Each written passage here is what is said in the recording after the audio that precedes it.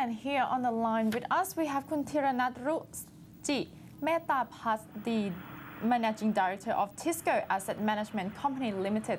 สวัสดีค่ะ ครับ สวัสดีครับ Good morning. Good morning. Good morning. How are you this morning? Well, quite early today. Well, it's Friday. Yeah.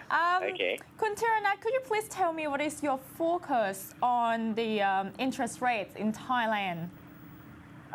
In Thailand, I think it's actually it's because of the recovery of the Thailand economy. So we think that it's in the uptrend for the interest rate from now on. But actually, as a Bank of Thailand, interest rate for quite some time. So we think that at this moment, from next month, or let's say for the end of this year, the reference rate should go up about 50 basis points at least. What are the short-term investment opportunities during this period? The opportunity for fixed income investor should be investing in a short-term debt instrument, because since the rate is in the uptrend, so it would be better to invest in a short-term bond or debt instrument and then roll over when the rate is increasing in the near future. Yes. Well, as part of an investment portfolio, so how much debt instruments should be considered?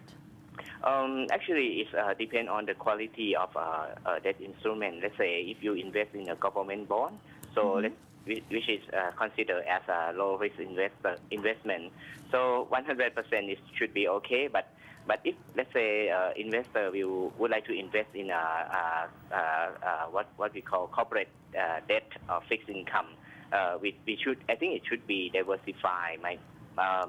At least about 15% per issue in their portfolio, at least. So at least 15% per issue. Okay. Well, thank you very much for sharing this information with us. Yeah, Thank you. You're welcome.